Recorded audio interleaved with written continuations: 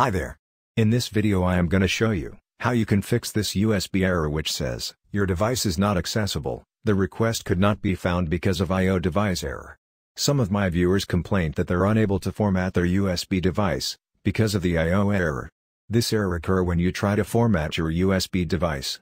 Now I've already created a tutorial on the error which you might have faced while formatting your USB device, which says, the disk is write protected.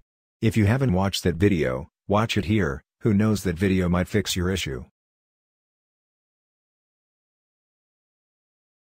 Now let's fix this issue. From the Start menu, search for CMD and run it as administrator.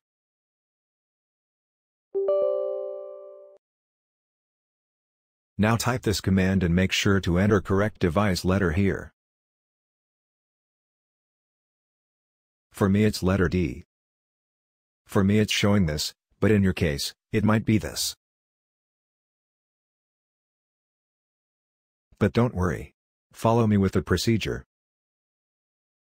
Here you can see, Windows has made correction to the file system. Now what you need to do, open Disk Management tool. Right-click on your USB device, and click Change Device Letter and Paths. Click on Change again. Now from the drop-down, choose any drive letter. Click OK. Click Yes to continue. And this will fix your issue.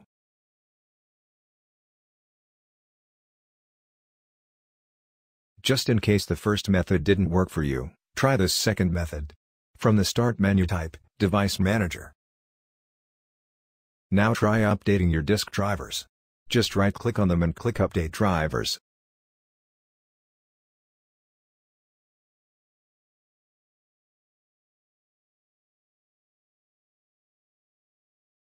If it don't detect updated drivers, try downloading this Intel Driver Support Assistant.